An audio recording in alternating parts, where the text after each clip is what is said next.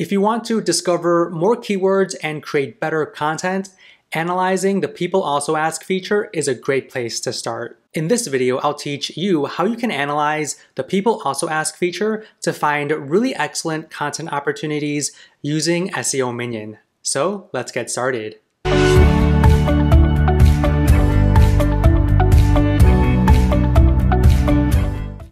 Okay, so if you are planning out an article and you want to figure out what additional keywords or phrases to add, or maybe what additional topics to add to your article, look at the People Also Ask section.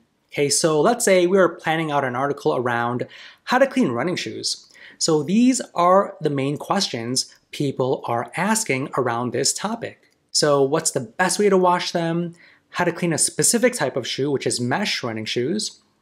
What's the fastest way to clean them? And also, can you put them in the washing machine? Okay, so what you can do is add these phrases in your body copy to make sure you are targeting all of those keywords and questions people are asking and wanting answers for. Now, you can also open up these accordions to reveal the best answer according to Google for these questions.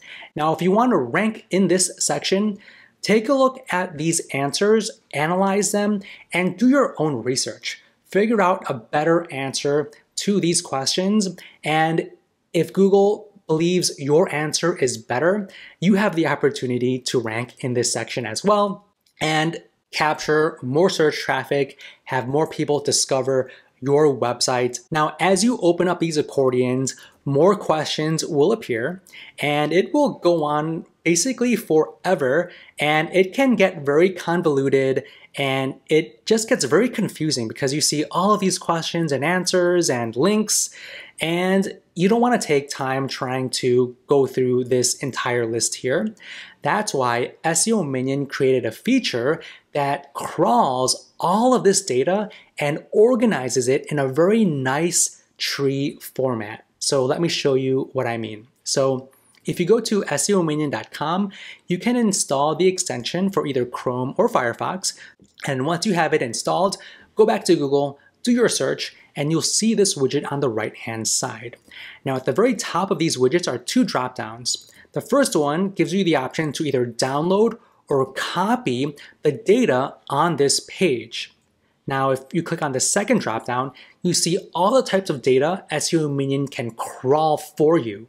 Now, at the very end of this list are the People Also Ask options. So you can have SEO Minion crawl between 2 to 8 levels deep. The deeper you go, the longer it will take. For the sake of this video, I'm going to click on 2 levels deep, and it'll take about 5 seconds. So there are 43 results. Now, it's set at copy, so I can open up an Excel document and just paste that information that SEO Minion crawled. So you can see all of the questions here nicely organized. You can see the search terms related to these questions. You can see the answers listed out here. You can see the URLs from where the answers came from, and also the page titles. So this is an excellent document that you can save, refer to at a later date, and make sure that as you are writing your article, you are touching on all of these questions, adding keywords, maybe creating sections that touch on all of these questions, and making sure your article is as thorough as possible. Now let's take a look at how all of this information can be organized in a tree format. So I'm going to click on this View PAA Tree button, and SEO Minion organized all of this data in this tree. So this clearly is just so much easier to analyze, right? Instead of going through all of this here, you can basically just look at this tree. So it's so much cleaner. Right, so this first node, how to clean running shoes, is our search term.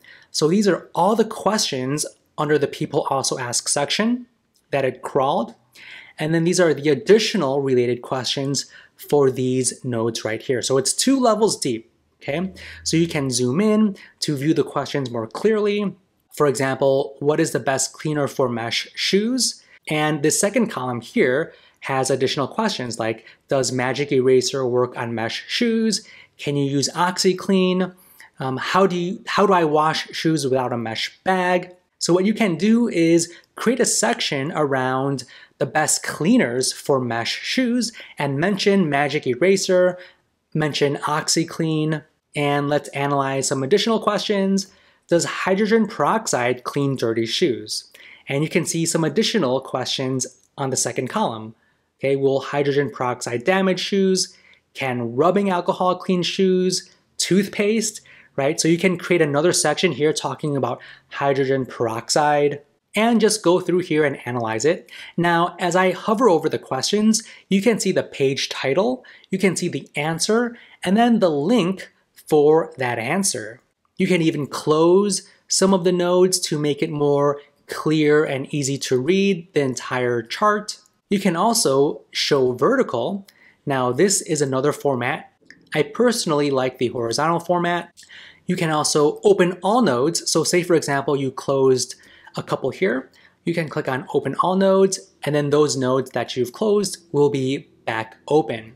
You can also save this as a PNG, and you can share it and refer to it at a later date. So clearly you can see this is such a nicer way to analyze the People Also Ask section, so you can find some keywords, phrases to add to your article, also figure out what additional topics you may want to add to your piece of content. So hopefully you thought this video was helpful.